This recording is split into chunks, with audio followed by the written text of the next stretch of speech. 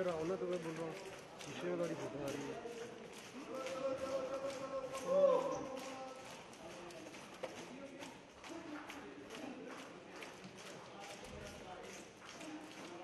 We have been training really hard for the Asian Games after the Commonwealth Games ended up. We've been continuously training without any breaks, and our coaches, Chief Coach G.S. Sandhu sir and the entire coach and the supporting staff, they've been continuously supporting us tremendously good, and the training camp has been perfect. So now the time has come and we are ready for the games. Yeah.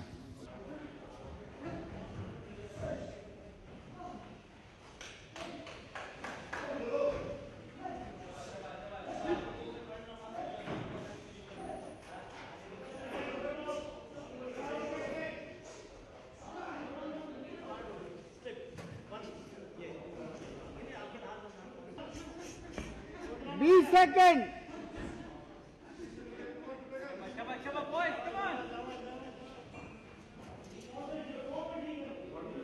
सभी gold की महत्वता रख के चलते हैं boxer. जो भी जाता है जीत के लिए जाता है। उम्मीद है सबको अच्छे की उम्मीद है। बाकी वहाँ पे क्या होता है, रिंग में क्या सिचुएशन बनती है, क्या रहता है, उसका तो वही जाने, टाइम ही बताएगा। वैसे अच्छी तैयारी है और उम्मीदों के मुताबिक खरा उतरेगा भारतीय बॉक्सिंग दल।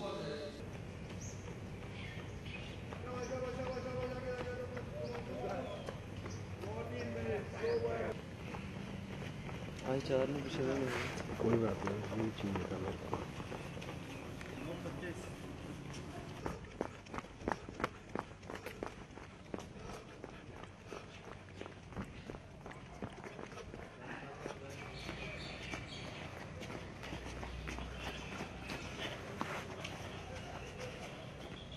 बॉक्सिंग के बारे में अगर आप थोड़ा सा सर्च करोगे, वर्ल्ड वाइड बॉक्सिंग बहुत ज़्यादा इंप्रूव कर रही है।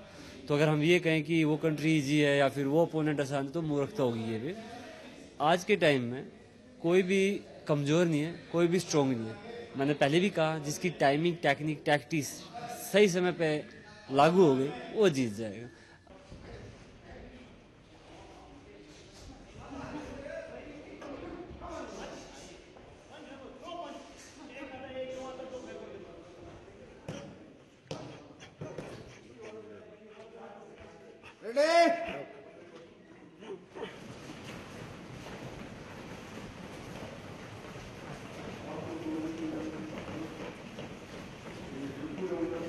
The exact picture can only come when I see these boys performing in the international ring.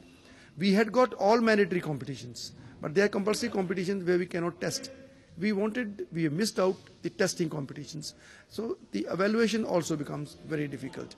So, I really cannot say for sure that what the performance of Indian boxers will be because of the things that we have faced since last 1.5 to 2 years because of suspension of the boxer by IBA.